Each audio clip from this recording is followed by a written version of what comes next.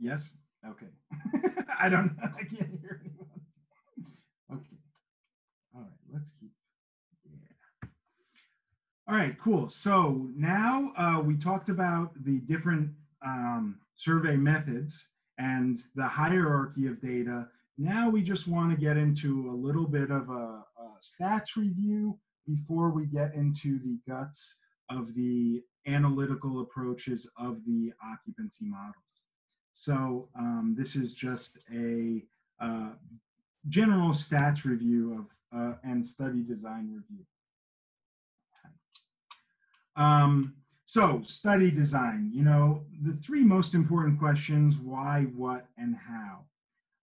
And so the why is the reason for collecting data. Again, remember I said sometimes we're interested in the ecology of a species and their interactions, maybe disease ecology, etc., or conservation.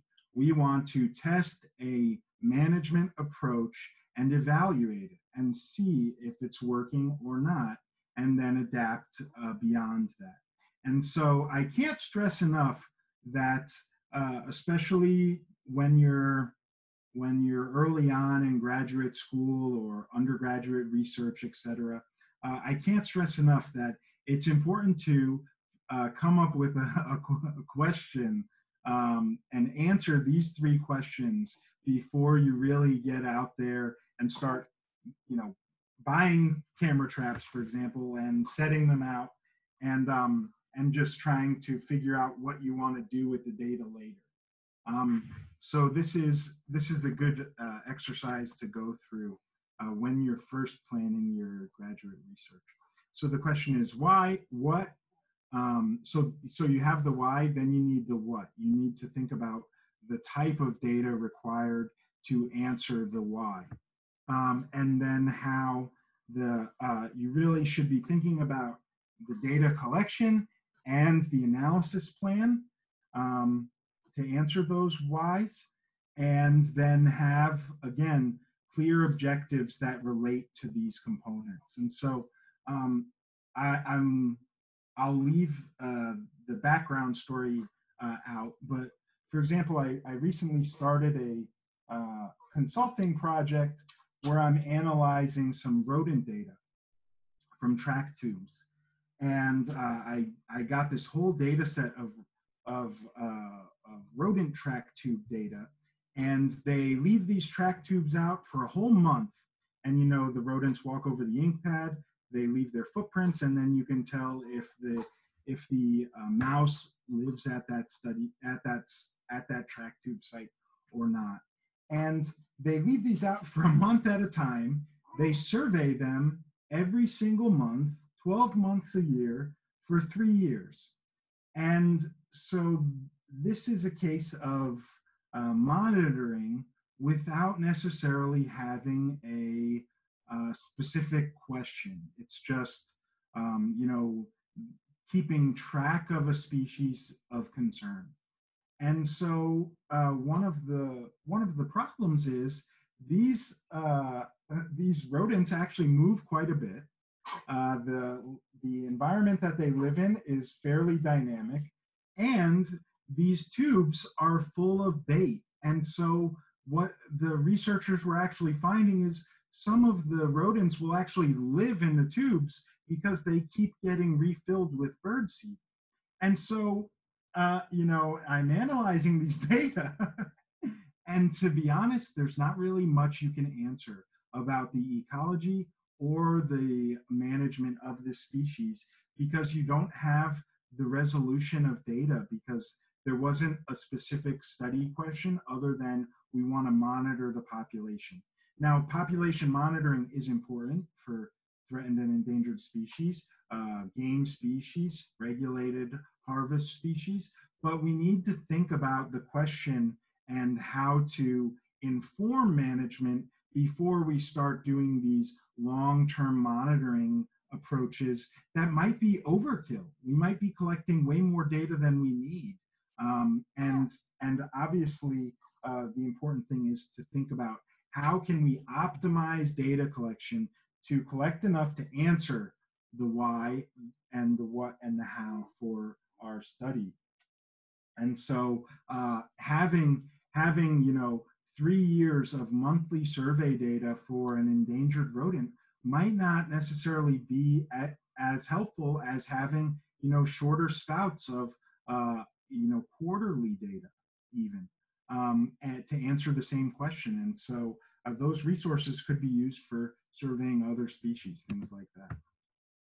So remember, we have our different types of data again. We have our hierarchy that go into our, we think about these as we plan our study design. And we think about those when we're working on our study objectives.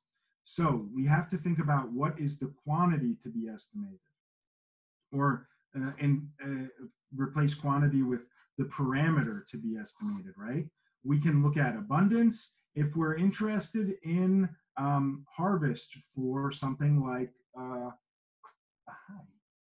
coyotes.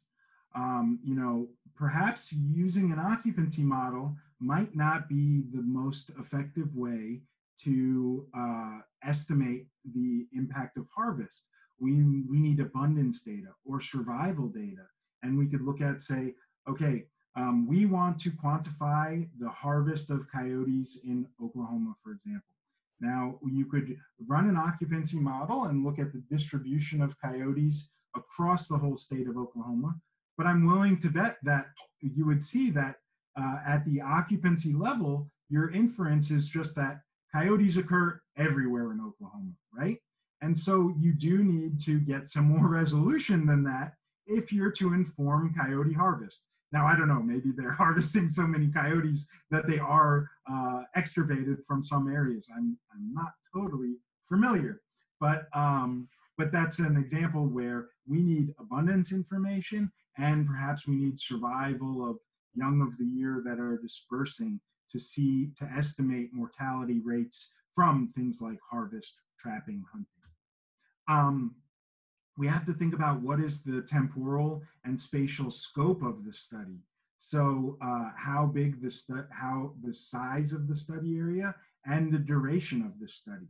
Now remember, if we keep on theme with our coyote question here, coyotes, they have relatively quick gestation.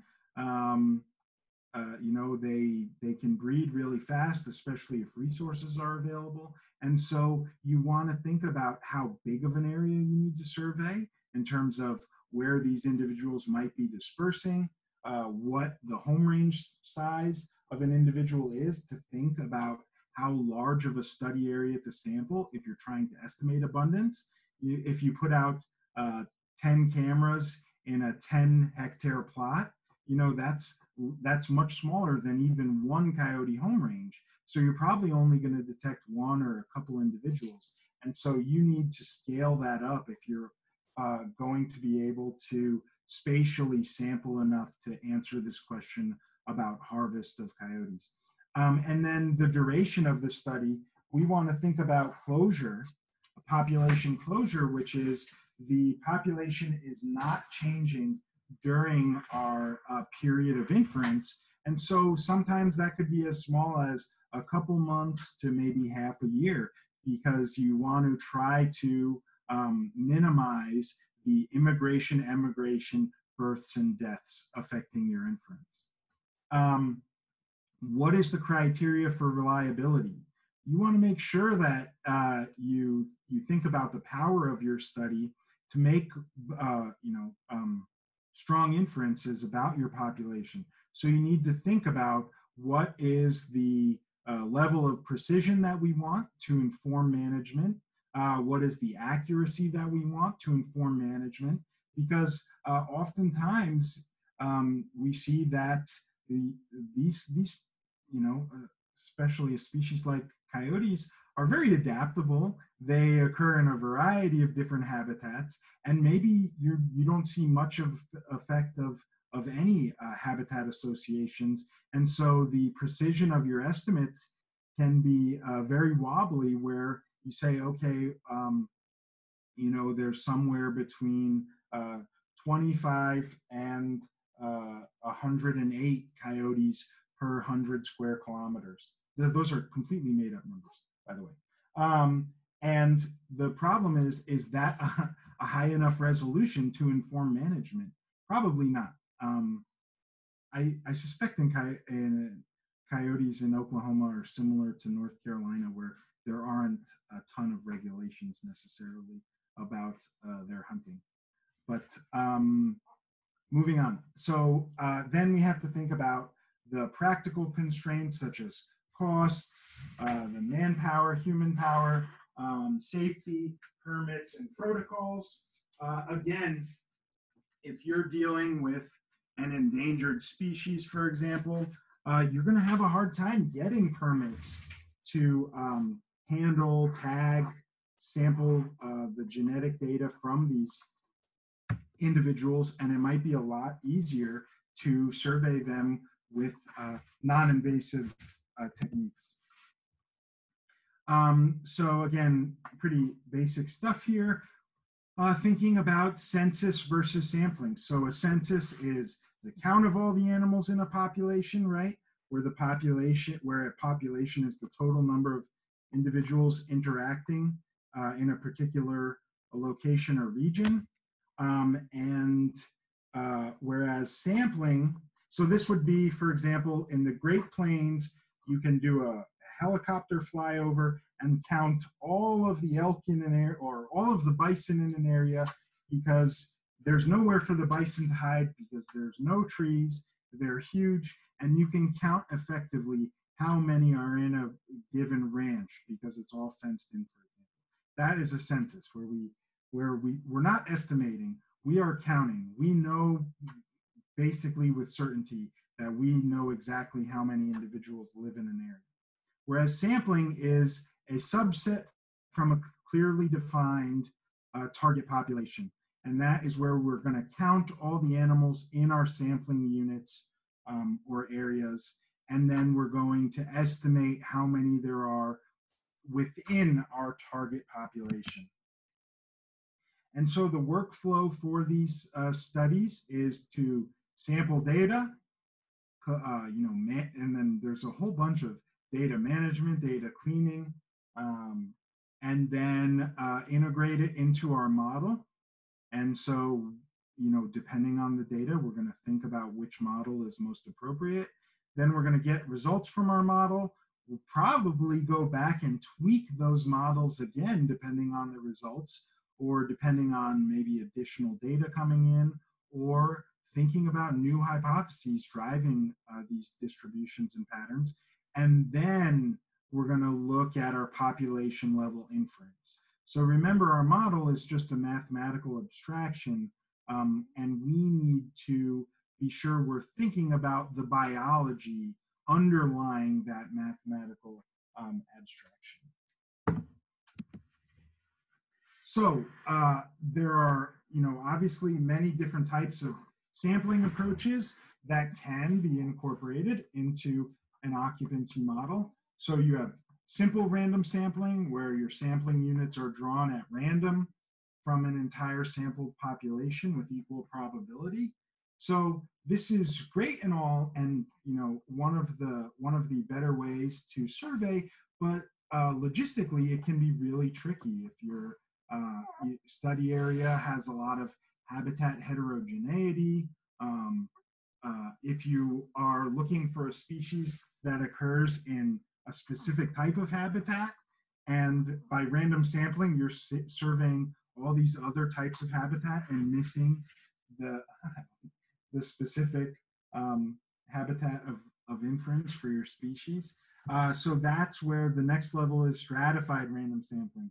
So we want to think about how the population is divided into strata, which are then randomly sampled.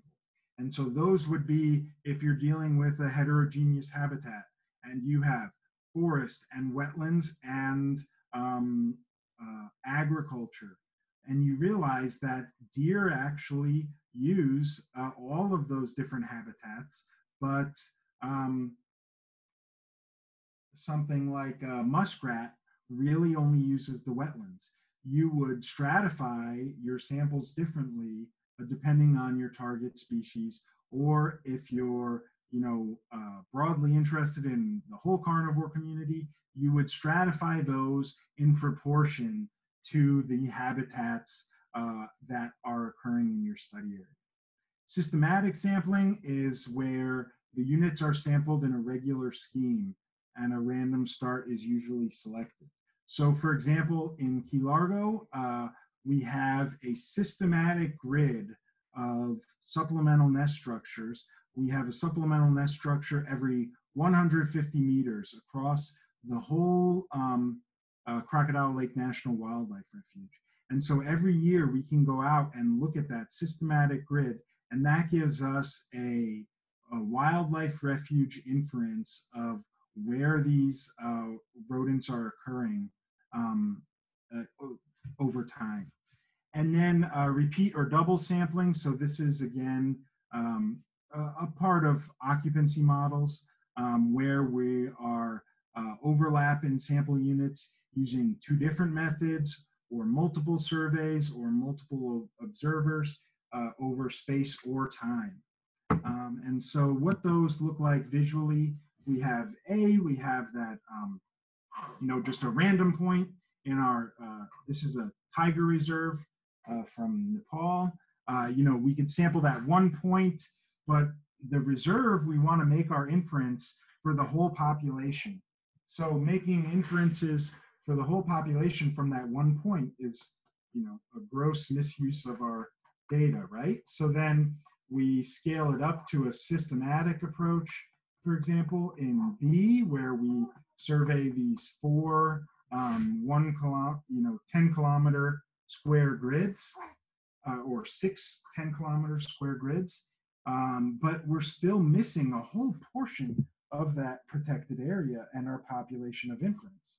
So then C is where we really do a full scheme of a random sample across that park, and you can see there's pretty good coverage, but maybe it's really hard to access all of those, and it takes months to get those survey data.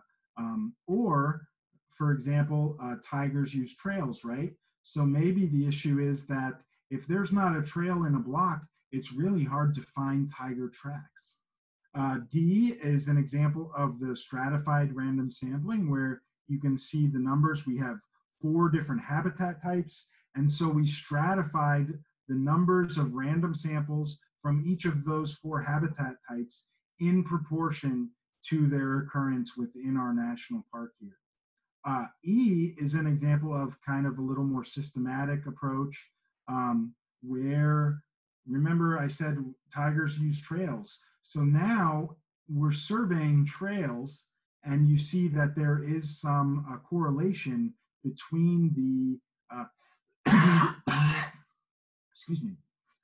different grids that we're sampling. And so that's,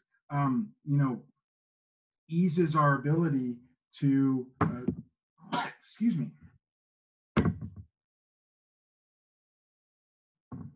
survey a broad sweep of this park without influencing affecting the logistics of how easy it would be to survey that study area if we're just walking along all these trails. And then finally, F is that random sample again, but the black dots are the sites that are double sampled, for example. And so, so one of the things that we'll learn with occupancy models is we don't need repeated surveys from every single site. We just need them from, a reasonable proportion of them to estimate detection probability.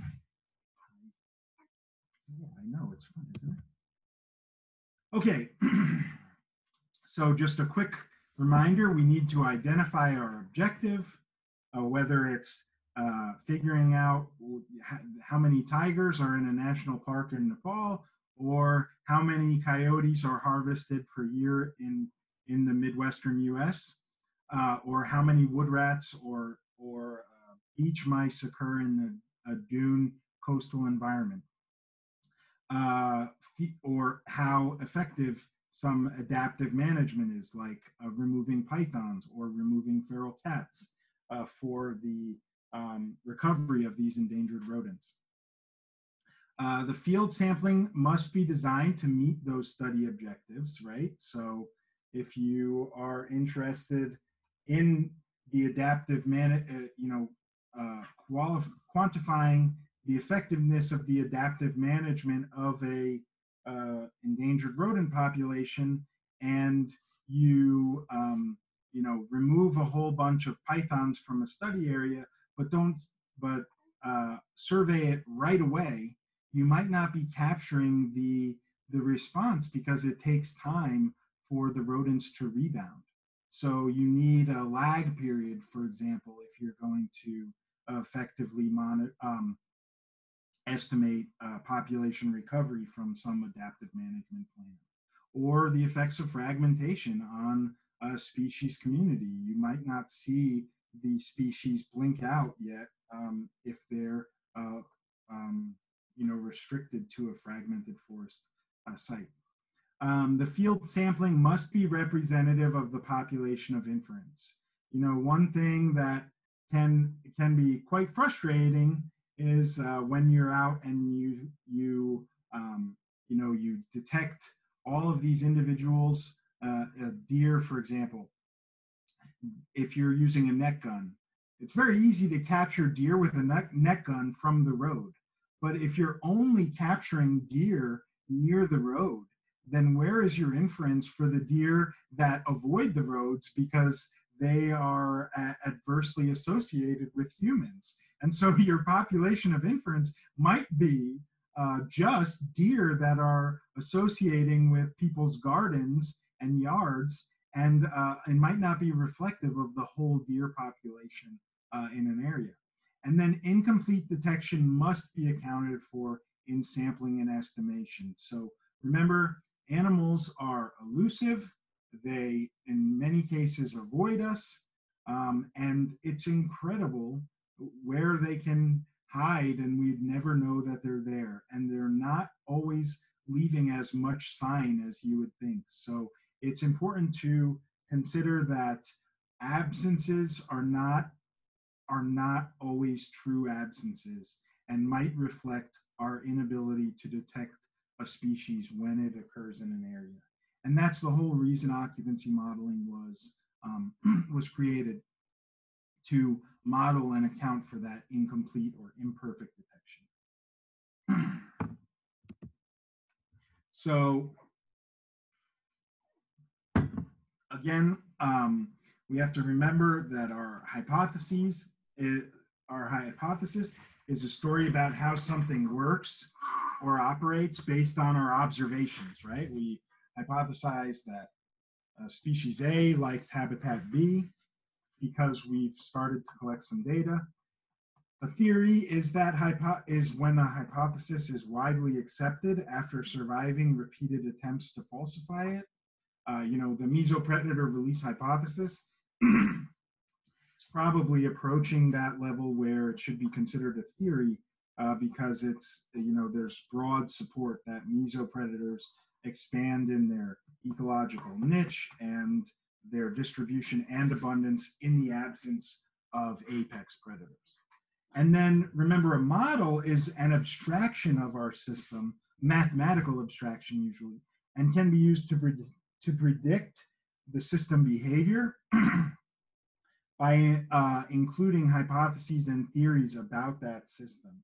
And so the models are really each a hypothesis that we're testing to look at the effects of habitat or humans or adaptive management on a species of concern. Sorry.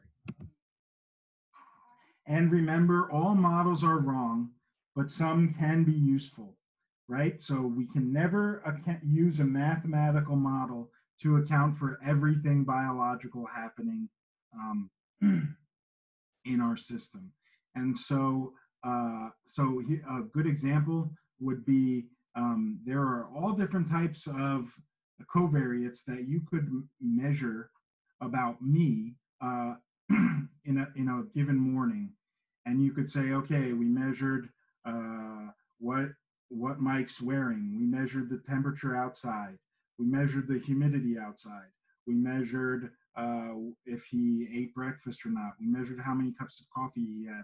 We measured if he combed his hair, if he showered, etc. The day of the week. And you could try to make predictions about what I'm going to do, right? But really, the number one predictor that you could use is whether it's a weekday or a weekend, because pre-COVID, on a weekday, you could predict with pretty good reliability that what I'm going to do that day is go to work. And on a weekend, I'm going to hang out at home and do something else, right? And so what you can see is you can throw all of these different covariates into a model and try to make inferences, but really it's sometimes as simple as, you know, one or two covariates that really have the power to predict what's going on.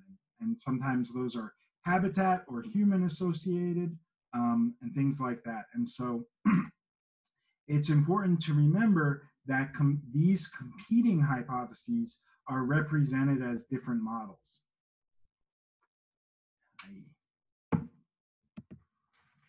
And so, you know, everyone's done this. Just a quick reminder, simple linear regression, right? We have, here's an example of a model where we have college entrance tests. We're trying to predict college entrance test scores on high school GPA, right? And so we collect all this data from all these individual high school students and their test scores, and we model out their GPAs, and then we try to fit a line. And what is the equation of a line?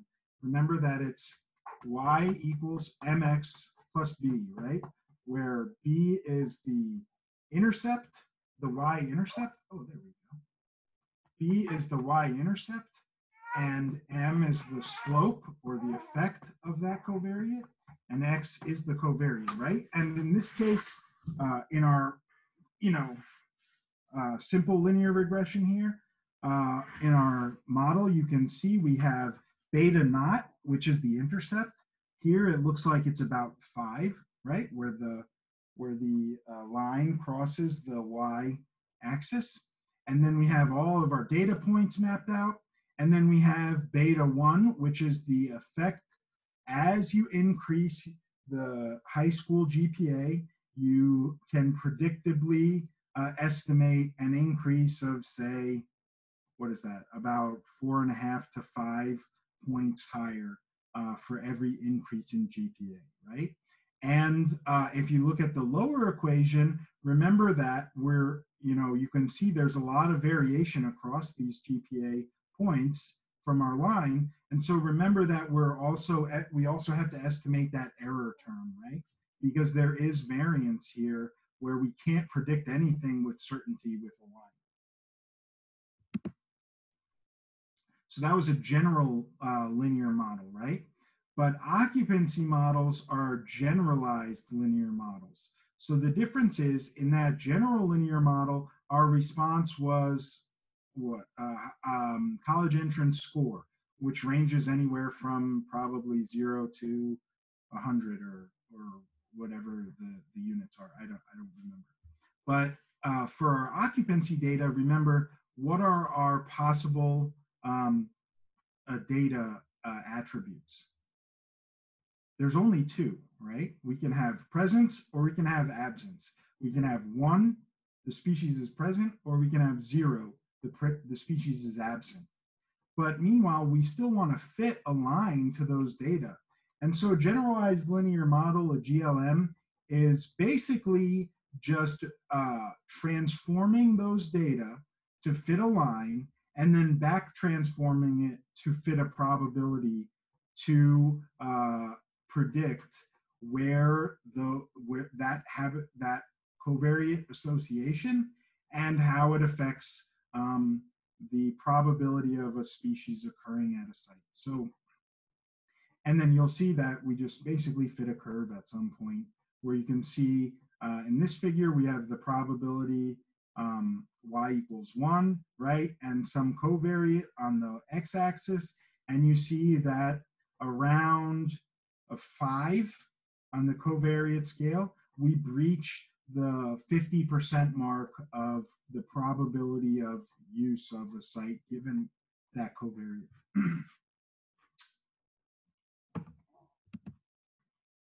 And so, excuse me, there are all different types of GLMs, right? So the simple 0 or 1 is called logistic regression. And really, if you're familiar with logistic regression, what we just discussed, it's an occupancy model is really just a fancy hierarchical version of a logistic regression. You have Poisson regression, where you're trying to model your data to counts. So, so this is different than, for example, the linear regression, the simple linear regression that we showed. The scale doesn't matter. Whereas Poisson regression, we have counts. So we have a restriction of what our data can fit, right? So Poisson regression, if you're familiar with N-mixture models are a hierarchical version of a Poisson regression, where we're modeling counts, where our counts can range from 0, no animals at a site, to, you know, whatever, technically infinity animals at a site, but we can't have portions of animals.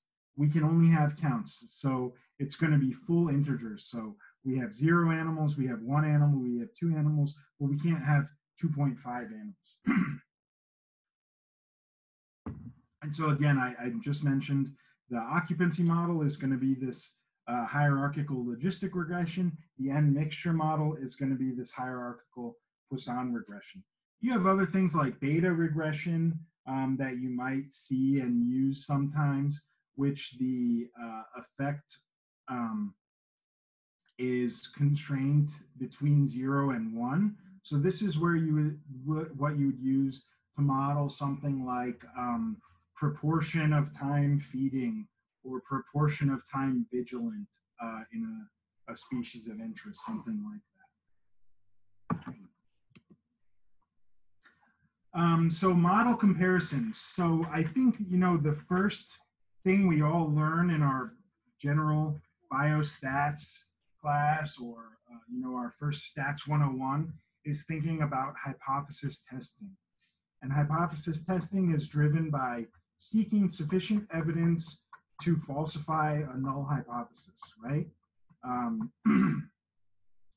White-tailed deer are associated with forest cover is our alternate hypothesis.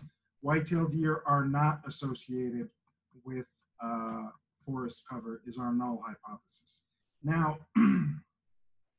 if you're doing a controlled experiment, this can be an effective way of, you know, really robustly estimating effects of your treatments.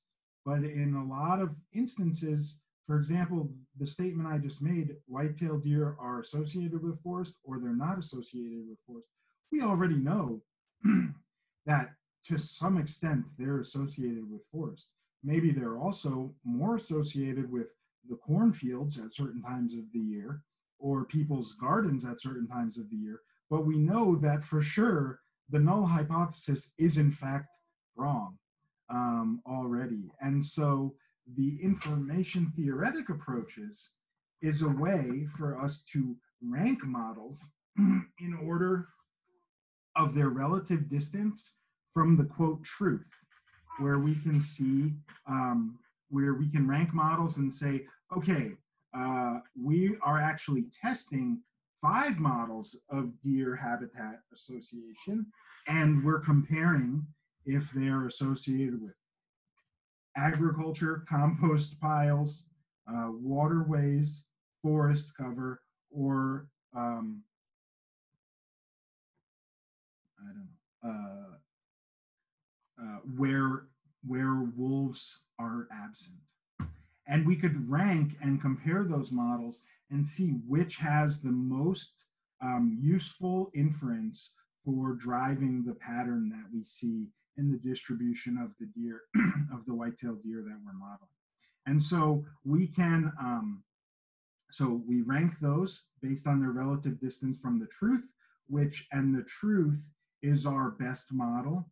And so if we're running all nonsensical models, it's not going to make any sense. The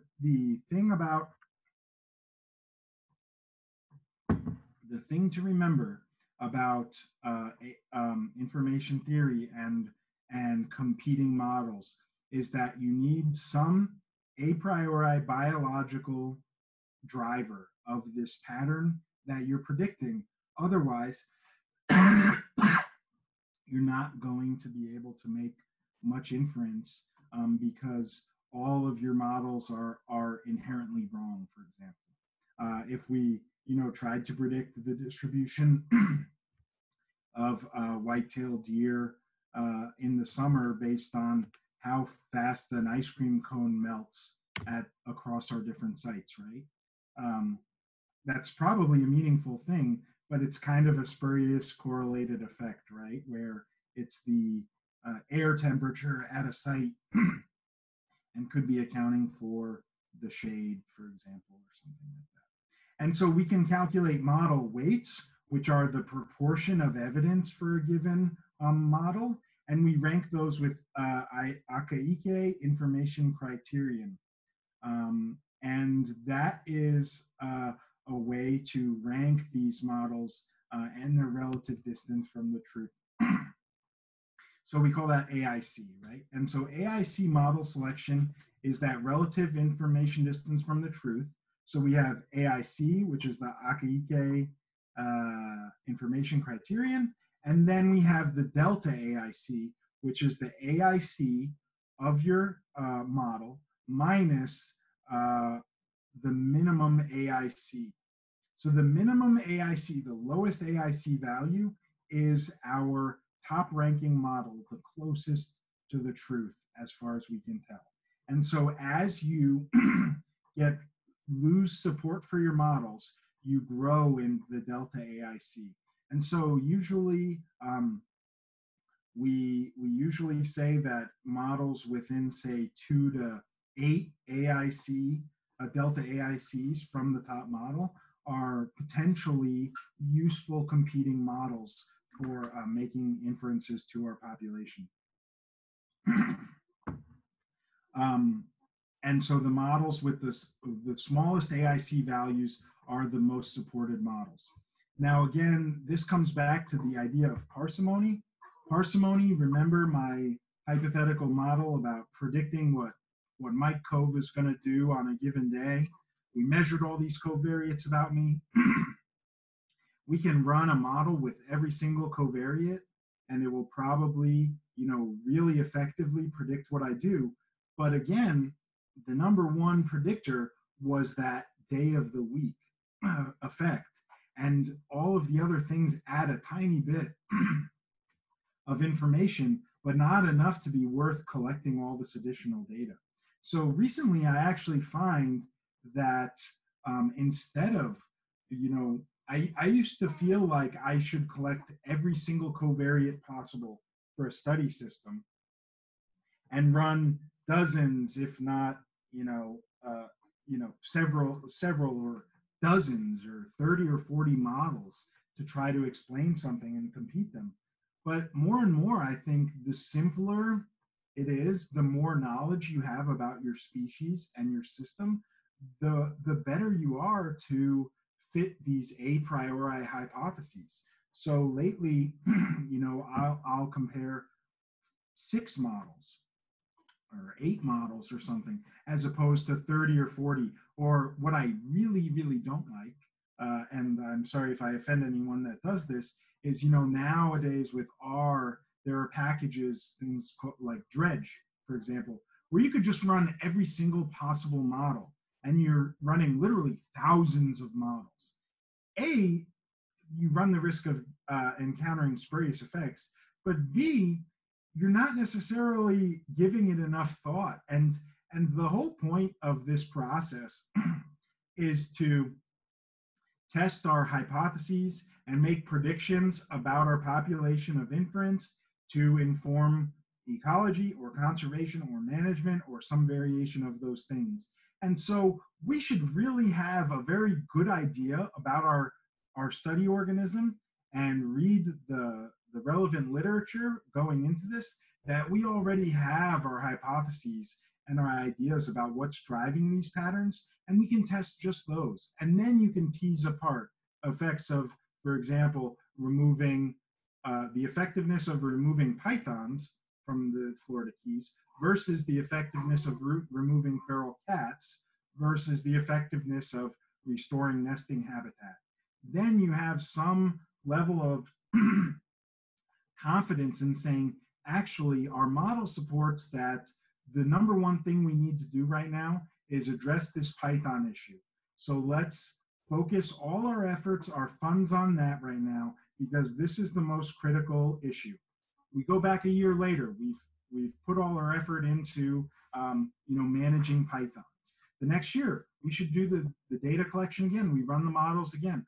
Okay, wow, we manage the pythons. Now the models suggest that we need to get back onto the feral cat issue because we removed so many pythons, the wood rats are rebounding, but the pythons were eating the feral cats, and now we have a feral cat issue. And so this is classic adaptive management, right?